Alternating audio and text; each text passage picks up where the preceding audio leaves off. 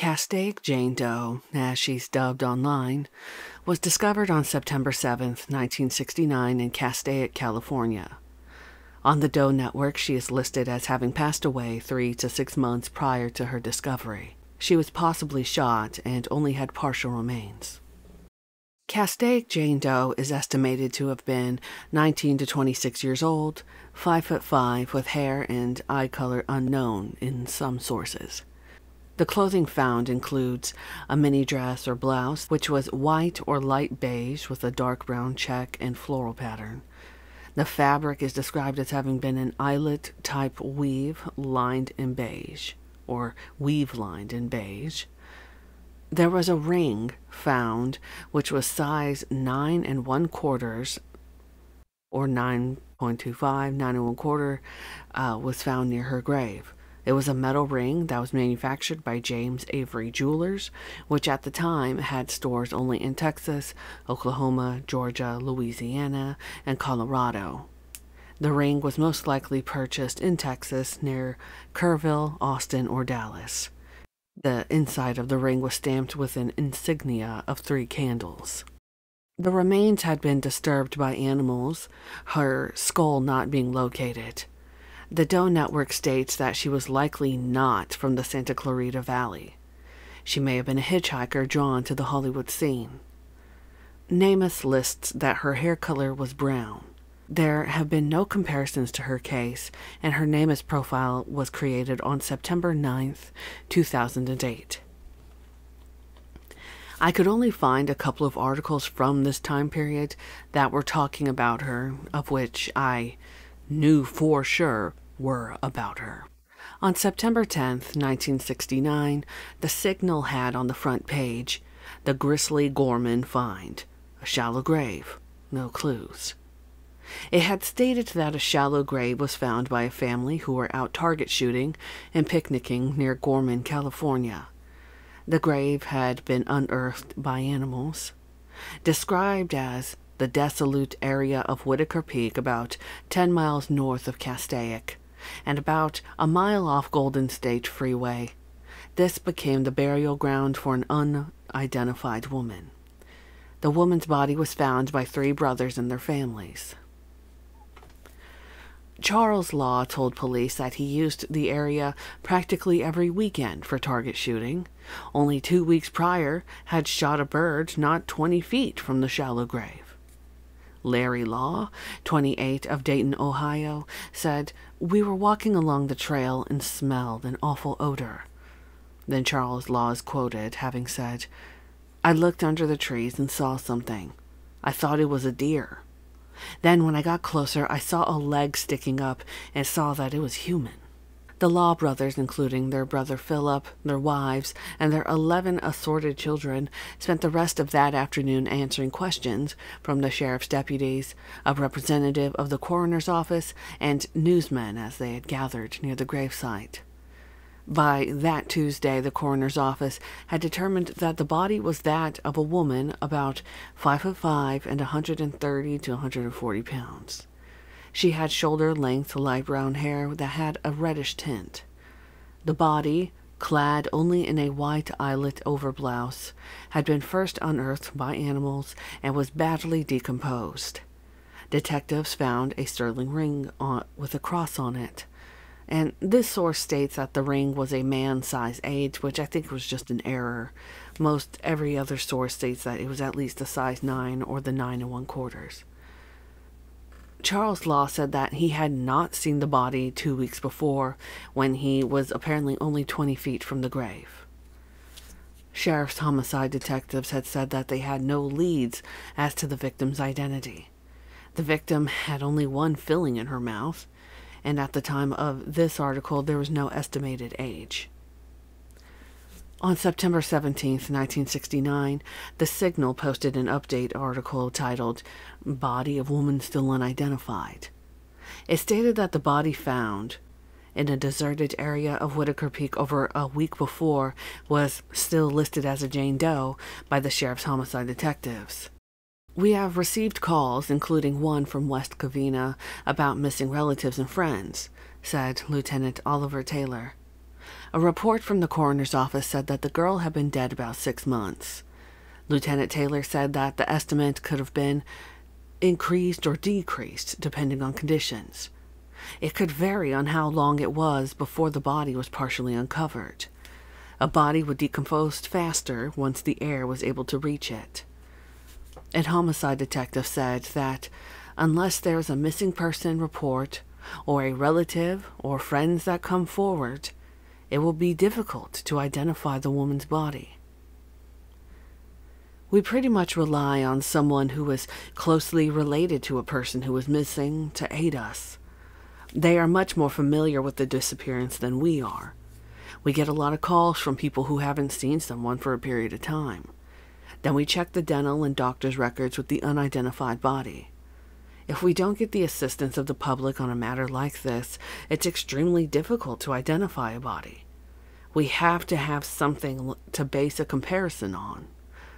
To quote Lieutenant Taylor, "The woman's body was found just off a winding dirt road between Castaic and Gorman as stated before.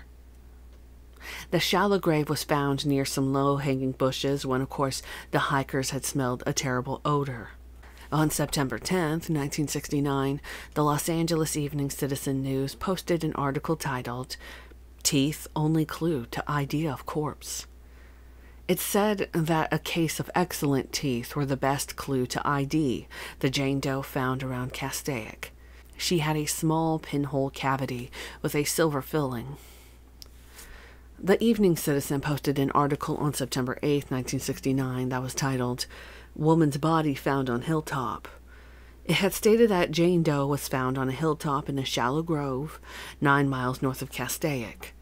Deputies at the New Hall Sheriff Substation said that the body was unearthed near a truck trail that may have been used to supply a U.S. Forest Service lookout. I couldn't ever find any more tips or leads with that part right there. On September 29th, 1969, the Valley Times posted an article asking, "Did you know this woman?" It showed pictures of the clothes she was found wearing along with the ring. It was noted how short the hemline was in contrast to Jane Doe's height. There's very little to go off of, though, beyond that. It's hard trying to find more articles about Castaic Jane Doe when there are so many other people in that area during the same time period that were also found and unidentified. I was just going through the newspaper articles, and there was, unfortunately, a lot of unidentified people or bodies found around Castaic, California during 1969. There is a small but good thread about her posted on Web Sleuths. I was able to find some of the articles other users had posted and then clipped them. Many think that the ring is a major clue to the case, and I would have to agree, because the ring was a size 9 1/4 in men's. At 5'5", Jane Doe would have been way too little to wear the ring.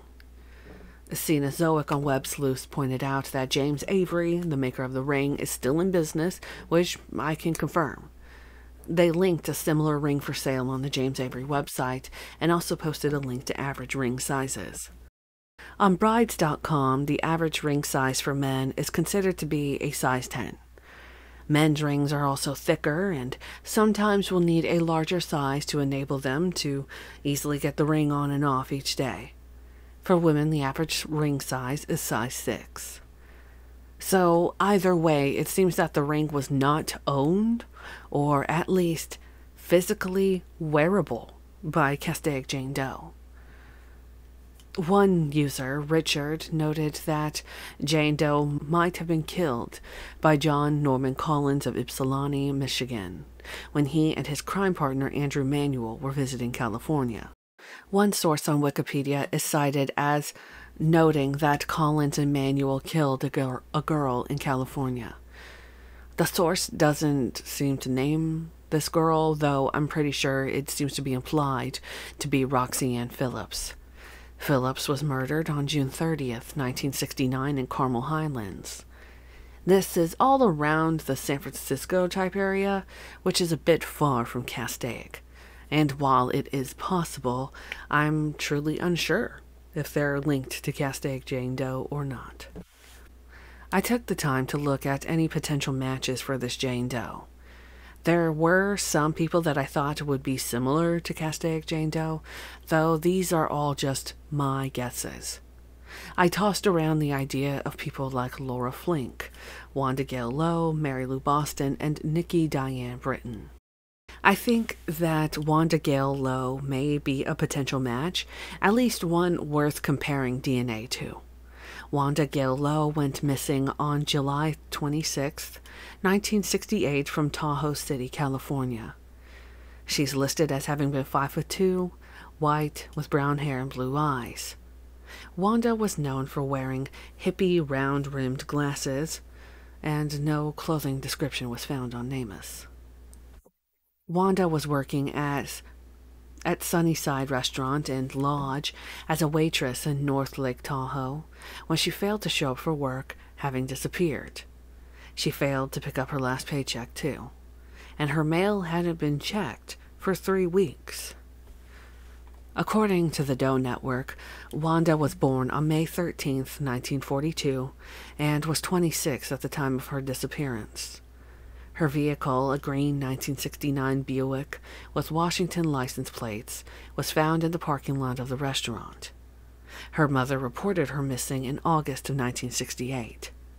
The Doe Network says that sometime before or after Wanda went missing, her campsite in the Blackwood Canyon was dismantled and property was stolen from it. I don't know what was stolen. I'm not sure what the inventory was. In November of 1981, the Nevada County Sheriff's Office received a call stating that Wanda may have been murdered in Truckee. In 1991, investigators received the tip that a man confessed to a friend to murdering Wanda and burying her somewhere in the Carpenter Valley near Truckee. The suspect committed suicide soon after the confession, and dentals for Wanda seem to be unknown. Next is Mary Lou Boston, who went missing on September 1st, 1968. Mary went missing from Sacramento, California, and that's all there really seems to be known about her case. The Doe Network states that Mary Lou may have also used the surname Venn. She was born on December 4th, 1944, and was 23 years old at the time of her disappearance. She was 5'4", 115 to 120 pounds, with brown hair and brown eyes. She had eyeglasses. Dentals don't seem to be available. Last is Nikki Diane Britton, who went missing on July 16, 1969, from Albany, Oregon. Nikki was 15 years old at the time of her disappearance, born on July 23, 1953. She was white, 5'4", 145 pounds, with brown hair and green or hazel eyes. Dentals are available for her case. All that seems to be known is that she was last seen at home in July of 1969, and that's about it. Those are just a few girls that I thought would be interesting comparisons. Thinking about the details of the case, if the Law family hadn't smelled a decaying corpse 2 weeks prior to finding Jane Doe, then we may be able to assume that somebody moved her body there in between this time period. We may even be able to assume that she was killed by a male, who either left his ring on her as some sort of token or calling card, or as an honest error. I'm unsure what state of being the remains of Castaic Jane Doe are in modern day. If the big question is, too, if there are any remains left at all. Without DNA comparison, unfortunately, I don't know what else we could do to solve this case. I just think of someone like Little Miss X from Arizona whose remains, as far as I still understand, are essentially missing, buried somewhere in a cemetery, but no one can seem to remember where. I don't know if this is the same for Castaic Jane Doe. in a strange way, I'm very, very curious to see all the people that wouldn't be her. I hope maybe we can find some answers. I hope DNA for her is available too.